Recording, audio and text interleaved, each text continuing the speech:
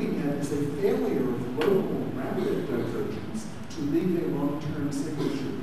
And they suggest that maybe speciation then is the critical thing which happens at around this time, at around 10 to the 6th or 10 to the 7th years, which then enables divergence to accumulate and become greater and greater. So I'm very happy to see this paper, and I'm going to be interested to see the interpretations of it. So that is part one, and we'll see if I get through all three parts. And so we thought there is possibly Eldridge and Brook were right about the pattern and right about the claim that speciation contributes in a very important way to the evolution of large phenotypic differences among lineages. But possibly they were right for the wrong reason. Possibly I have a better idea. Theme 2 had to do with genetic constraints. And remember I said that Bloom portrayed the evolutionary synthesis as saying that organisms were just spheres and that natural selection could push them in any direction, which is to say they could be more or less, become more or less equally adapted in any way to any challenge that the environment might present. And he said in the book that was published just before his death, he said Darwinian theory, in order for natural selection to be regarded as creative, he said Darwinian variation must be copious in amount and effectively isotropic, that is to say, equal amounts of variation with respect to all possible characteristics of the organism, which should be able to evolve in any direction. And this has been voiced by several people, most recently the philosopher of science, or philosopher of biology, John Beatty, is saying much the same thing in a recent book. But now, I want to say that I think that this characterization of the evolutionary synthesis that Gould has given us here is really not quite accurate. Certainly, the architects of the synthesis who were most familiar with organisms didn't do that. Let me give you two examples. In the 1963 book that I mentioned, Ernst Mayr wrote, and he said, a system of catalyzation tends to narrow down evolutionary potential and accounts for parallel evolution. He said the direction of evolution, therefore, is not random, and yet it's not predictable either. And he was saying that the characteristics of organisms weren't catalyzed, they were channeled so that they varied in certain ways and not others, and consequently, not all possible paths of evolution were open to a species.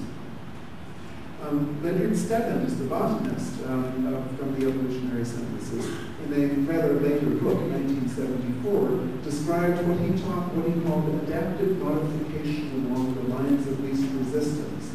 And he illustrated this with saying, suppose that you wanted to increase the number of seeds produced by a plant.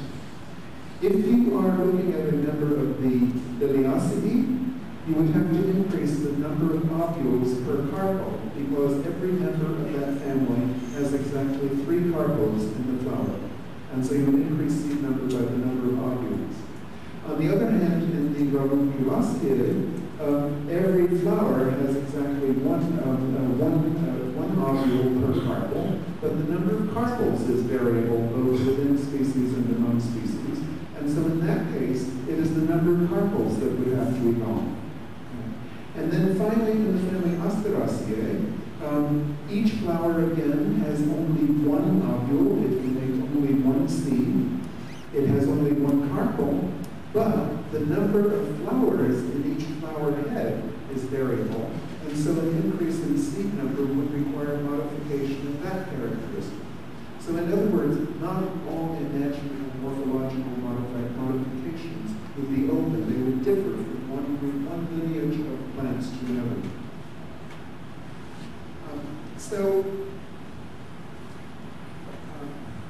On the other hand, I think Gould may have been reacting to statements to the view that he has been very popular among a lot of population geneticists. And this was certainly articulated in a book by one of my teachers, teachers and by Mohammed Nuri's academic grandfather, Richard Lewontin, who wrote, and this is I think now a famous quote, that after reviewing a great deal of literature about Drosophila, he said there appears to be no characteristic that cannot be selected, that cannot be altered in Drosophila. There is good reason to suppose that any outbred population will contain enough variation with respect to almost any character to allow effective selection. 20 years before, the quantitative geneticist Kenneth Mather had said much the same thing. He said that genes and gene combinations can arise to do anything. John Barker wrote the simplest possible evolutionary constraint, namely lack of genetic variation, would appear not to be important. And I said much the same thing in the first edition of my textbook, and you can read much the same thing in an essay by Nick Larson and Lyndon Partridge just 10 years ago. So the question is, are genetic constraints real and important, or is that genetic variation essentially so abundant in every respect that natural selection can essentially do anything with it? And I come down very strongly, increasingly, on the side of genetic constraints, for a couple of reasons. One is that we certainly think there must be some kinds of constraints that account for unique evolutionary events, of which there are many. For instance, only one kind of mammal has evolved a prehensile nose, namely like the trunk of an elephant.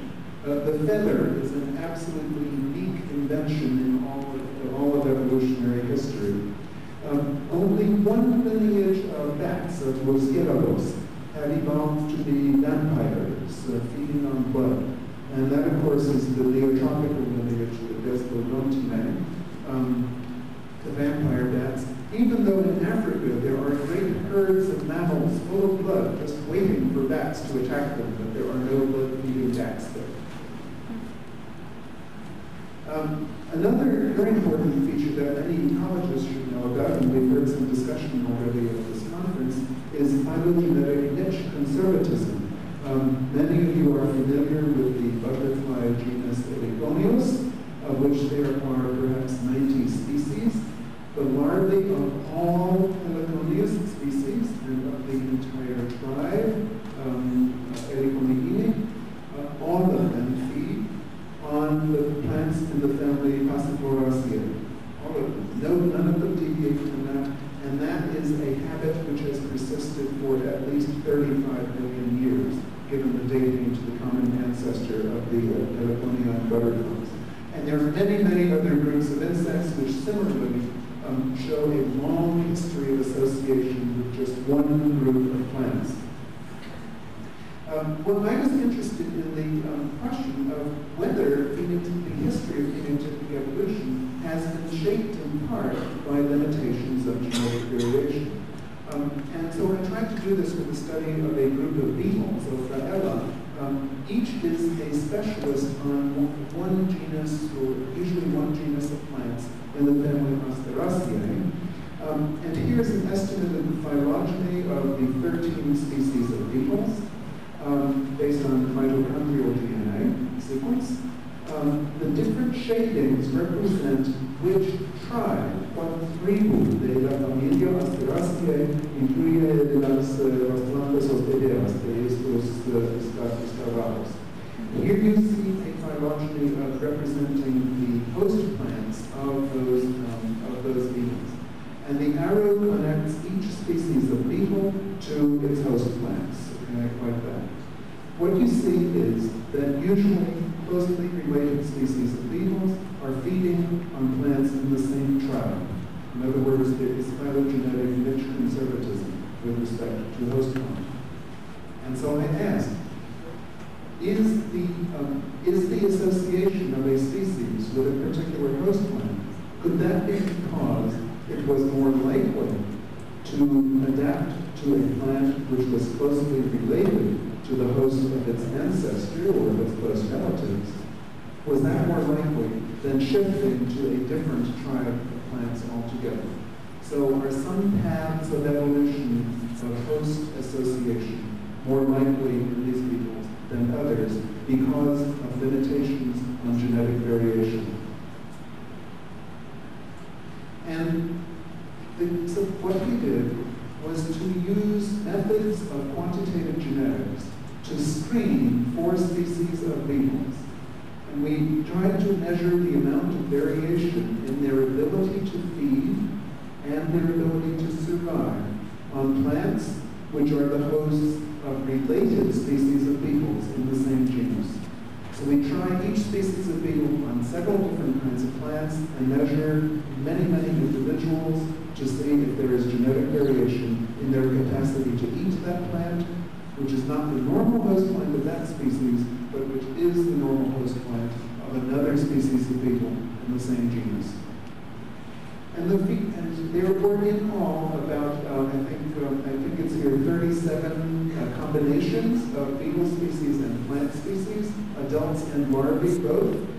And we simply asked, like here, did we detect any genetic variation in the response, in feeding, the responsiveness, the feeding response of these beetles to a particular kind of plant?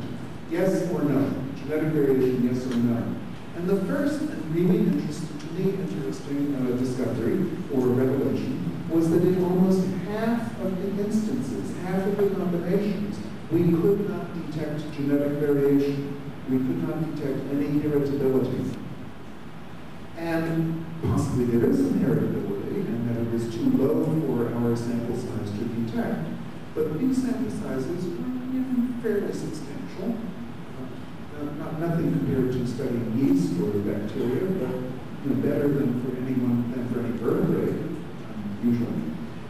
So this, first of all, is an observation which differs from the vast majority of what has been reported in the literature of genetic variation on many species of organisms. There appear to be many characteristics that seem not to display any genetic variation. Namely, the feeding, the behavioral acceptance of a foreign host plant. We then asked whether the genetic variation was associated with whether the test plant is the host of a closely related beetle in the same clade of the beetle phylogeny, or a more distantly related beetle in a different clade of the phylogeny. And the answer was yes, there is some association, and it appears to be statistically significant. So there is a tendency for beetles to display genetic variation primarily, or the genetic variation in their ability to feed and to survive, primarily if the plant that you present to them is closely related to the host plant of a closely related beetle. And of course that means also that the plant is closely related to the normal host of the beetle that we are studying. And so the subjective implication that I drew from this was that there do appear to be some potential paths of adaptation to a novel host plant. If one of these beetles found a shortage of its normal host plant, could it adapt to some other plant in the environment? That's what we could ask. And what I'm suggesting is that it would be more likely to adapt to some plants than to others. Certain plants probably would be entirely impossible. Others would be more likely, especially those plants that are closely related to its normal host. So that suggests that patterns of genetic variation might indeed influence the possible path of evolution, and that natural selection is not the only operative factor.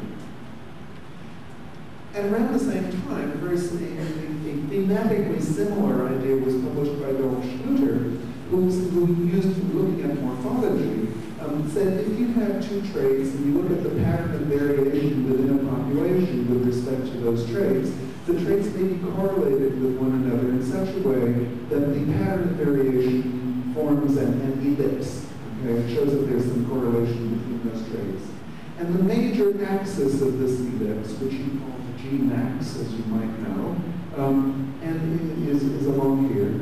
And simple selection theory tells you